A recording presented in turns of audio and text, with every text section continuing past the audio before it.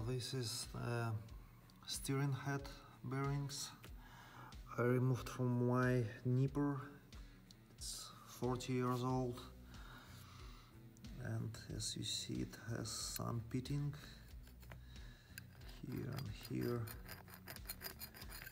That's why you have some kind of biting once you rotate steering bar.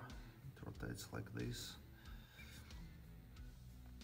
It's not working smoothly anymore, and these bearings need to be replaced.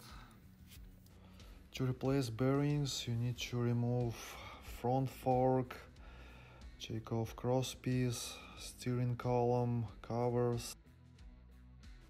I was able to knock off this bearing race from the column, but for the upper race I had to use grinder and Dremel tool. Both steering head bearings are installed on all the Dneprs and older Urals. They are using tapered bearings in Urals starting 2008. I've got two tapered bearings. Manufacturer is AUC and size is 51, 34 and 12. Outer race is detachable. The issue with the bearings is that they have a shape like this. This is an outer race. This would be a separator and inner race, something like this. And now we've got separator touching the bearing housing here. That's why we need to use a shim.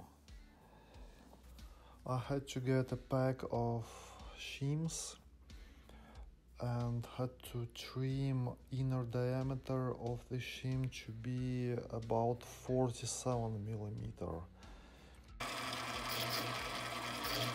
to fit exactly the outer race of the bearing.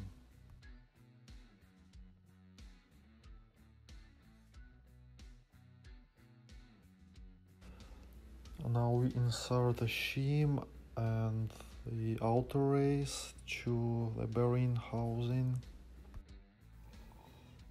But before we put lots of grease in it.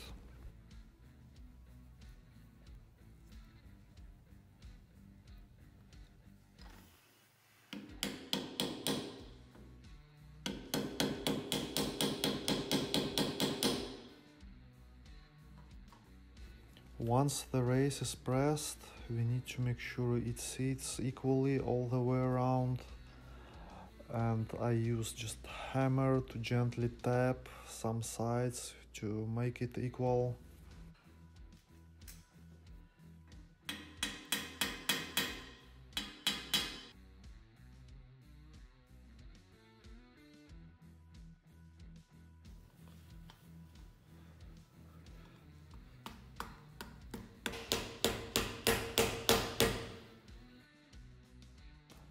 Measuring again and make sure it sits well.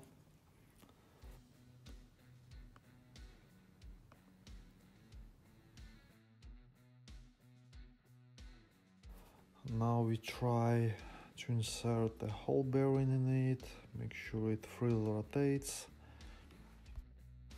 I used hammer for just gentle taps. If you need to knock it in harder, just put some maybe plastic or wood on top of the race, because it can be easily damaged.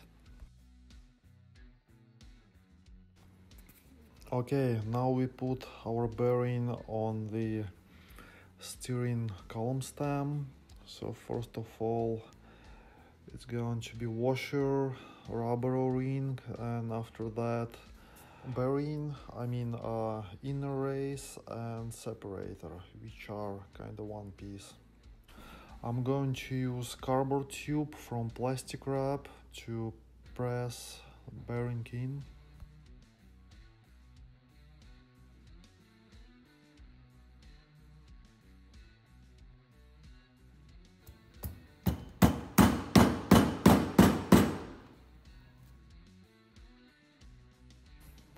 Washer is not moving, but separator is spinning.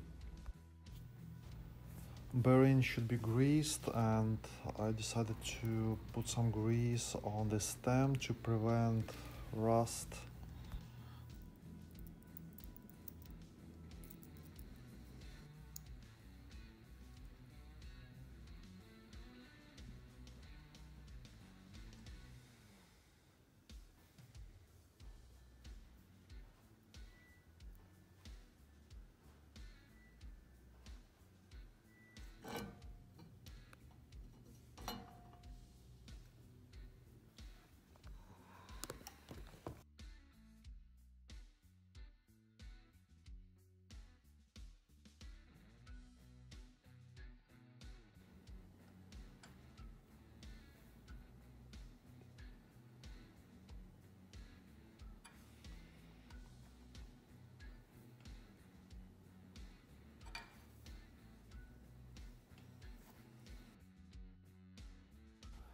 Now we screw bearing nut all the way down to make sure that steering column is not moving or moving very hardly, and after that we do like half a turn back counterclockwise, and we need to find the position where column is rotating freely but doesn't have play, so it takes some time to adjust.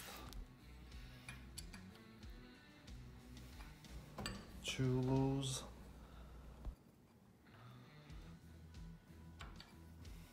Now it's good. Time to put covers on. There is a rubber ring inside the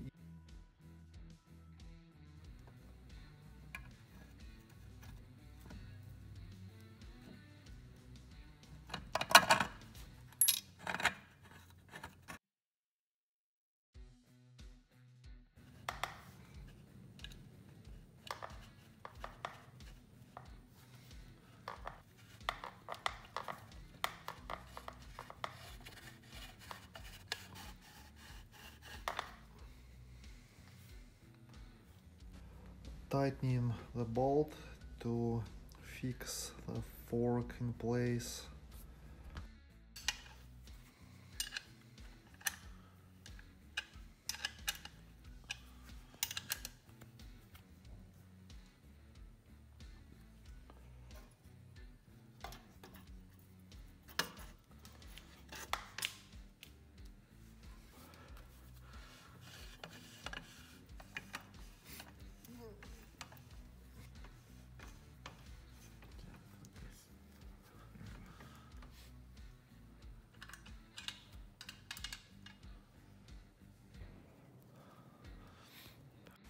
Installing ceiling rings.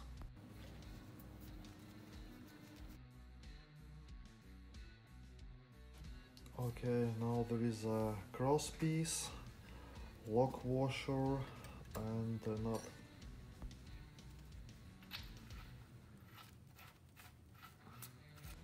It should be a small gap between that nut and the spring assembly.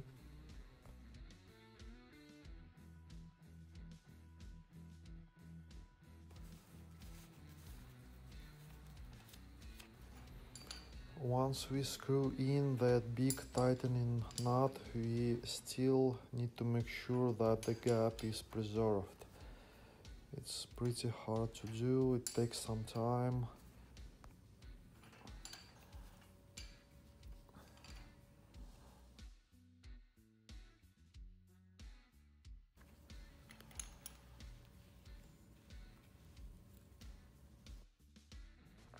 Now the gap is too big, we have to redo it and make it smaller.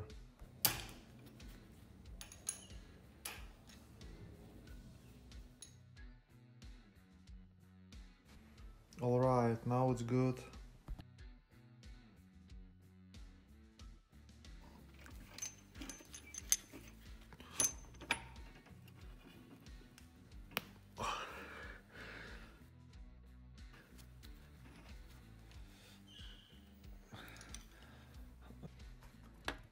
It's hard to push the tightening nut all the way down to secure the fork, so that's why we need to pull the fork all the way up, and we need to tighten this nut to secure the fork in upper position. Now we just pull lower part of the fork down, and that's how we easily secure the nut.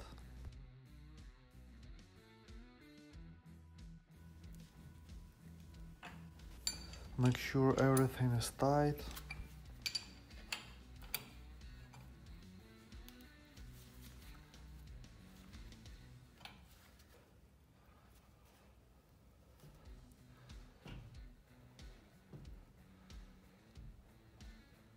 Lock washer should be bended a little bit before installation, so you just need to do several taps to lock the nut.